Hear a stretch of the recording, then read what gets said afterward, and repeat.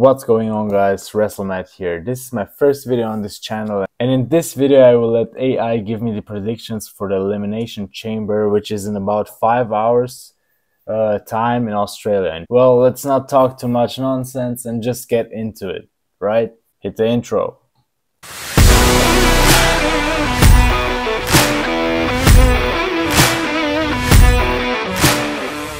And starting off, I asked ChatGPT this time to give me some predictions for it. And the first match is the Kabuki Warriors against Candice LeRae and Indy Hartwell. And Indy Hartwell, which is of course performing in front of her home audience, like Rhea and also Grayson. But Grayson isn't even on the card as a wrestler, so yeah, we'll see about that. But still, the first match will be on the kickoff show officially, which will be free to watch. If you want to watch it, you can even watch it on YouTube. I will also be live, so make sure to check in and tune in for the live. First match, Kabuki Warriors against Candice LeRae and also Indy Hartwell for the Women's Tag Team Championships. As you see here, AI had a little bit of trouble of predicting it at first, because ChatGPT says that he can't give out information about predictions in the future of what's going to happen. We'll need to watch a show. But still, after a little bit of convincing, we still got it done. And this is what ChatGPT had to say. As our AI said, he has the Kabuki Warriors retaining the titles, which does make sense a bit if you think about it, because you could let them lose the titles, but then the whole damage control storyline kind of loses the touch of championship material inside of it. You know, you have Io Sky, which is the champion. You have the Kabuki Warriors, which are the champions. And now you have Bayley and Dakota Kai against them. And why not leave championships in there? And maybe next week on SmackDown, also have Bayley and Dakota Kai compete for the championships. You know what I mean? Yeah, I mean, me personally, I still don't see them lose or drop the titles. I mean, it's a kickoff show. I mean, that doesn't say much nowadays, but still, I think AI has a good prediction on this one. Now let's straight get into the second match. Well, the first official match of the night. As from what I've seen, the first match should be the Judgment Day. Damian Priest and Finn Balor, the WWE Tag Team Champions of Raw and SmackDown, against Tyler Bate and Pete Dunne. Well, I'm not the biggest fan of Tyler Bate and Pete Dunne. I'm not the biggest fan of Tyler Bate and Pete Dunne. I mean, in the end, I'm not the biggest fan of tag teams that aren't bringing anything entertaining to the table. I mean, they're super good in ring. Don't get me wrong. They're one of the best wrestlers in the whole industry, real wrestlers. But I personally don't see the Judgment Day losing the titles, simply and purely because of the fact that, in my opinion, this is a pretty weak team to lose them against. You may want to lose them at WrestleMania against the Awesome Truth, of course. That's what we are rooting for something like Sammy and KO 2.0 like last year, right? And that would definitely make the whole tag team division and everything more interesting than letting Tyler Bate and Pete Dunne get into WrestleMania with the titles, even though they could still lose them on Raw or SmackDown. But let's see what AI had to say about this match. Yeah, so AI is still taking part of the champions and the defending champions. So AI has Finn Balor and Damian Priest win the match again. Maybe we'll have some interference from the Judgment Day. Maybe not. You never know with them.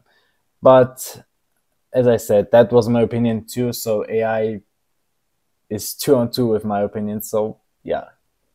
Let's see. You never know. I mean, tag team titles could switch any day. It's not like Roman's title that you just know that he'll not lose in the next match, whoever it is against, only at WrestleMania maybe. That's the problem. Nowadays WWE is super predictable.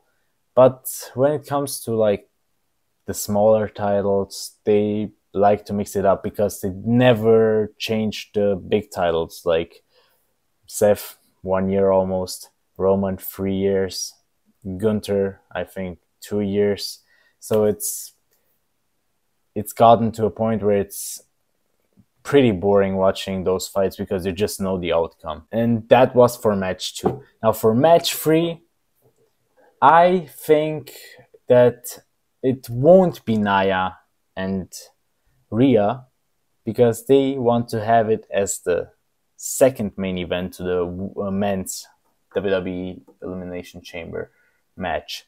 So I think it's going to be the women's Elimination Chamber. Now let's see what AI thinks about it. So I've told AI all the women that are inside the Elimination Chamber match and told AI a little bit of backstory on every single woman, that Tiffany Stratton, for example, is new, is coming from NXT, a bit arrogant. So yeah, so AI knows about it. But me personally, I root for Becky. My girlfriend is a big Becky fan. I'm also a Becky fan. I mean, I was a Sasha fan, but she's not here anymore. So yeah, I switched to Becky because of my girlfriend. So I still hope Becky, but AI seems to have another outcome, and AI says that Bianca, the EST of WWE, is coming out of Elimination Chamber as the winner and facing probably Rhea at WrestleMania for the title. I mean, personally, I wouldn't see the sense in it because I'd rather have Bianca and Jade compete against each other at WrestleMania. That would be a more compelling match for Bianca than just have Bianca face Rhea, you know. I'd rather have Becky against Rhea because we didn't have that. Or in the worst way, also I would love to see Naomi coming back at Royal Rumble, and now she's a full-timer again. I would love to see her back at WrestleMania competing against Rhea or Nia, you never know. But I mean, let's be honest. And this brings me to our co-main event between Nia Jax and Rhea Ripley, the homeborn Aussie, the, how can you call it? I don't even know it in English. She's coming back. She's coming back home for the first time, and she's the champion. So that has to mean a lot. The fans, even though she's a heel, the fans will be super over for her. They're all gonna be mommy, you know, all that. The same with Grayson. We saw it at the press conference. The Aussies, they go wild this week. They go wild. So it's going to be an amazing, electrifying crowd. It's definitely going to be super amazing. And yeah, AI picks Rhea retaining it against Nia. Me personally, same. I see every single champion this night, this morning for me. It's going to be 11 in the morning. Right now it's 6 and I'm going to post this in about 20 minutes. I'm going to sleep for 5 hours, waking up and watching it with you guys. Still, as I told you, I see Rhea winning it because it just makes more sense. Rhea is more fresh. She's younger. She has that hunger and passion. You can see it in her eyes when she wrestles in the matches. Nia is very controversial. People hate her, but she's not really hated as a heel. She's hated as Nia Jax, the person, the wrestler that she's just uncomfortable to wrestle with from everything that I've seen on the internet. So I see Rhea retaining at home. I mean, she's at home. They wouldn't make a Montreal Screwjob 2.0. So yeah, I see Rhea winning. So me and AI are 3 for 4, I think. Yeah. Now, coming to my personal main event, probably even Rhea will be the main event. But in my opinion, I don't think we had such a stacked Elimination Chamber match for the men's in a long time. And now let's see what ChatGPT/AI has to say about it. Well, ChatGPT says that Drew McIntyre will overcome the odds, emerge as a victor, earning himself a shot at the World Heavyweight Championship against Seth. And personally, back when I started watching wrestling again in the pandemic in 2020, when there was the Thunderdome and everything, I got this title just because of Drew. I was a big Drew guy. And even now, I can't hate him being a heel. And my whole life, I was always rooting for the faces. I was never rooting for the heels.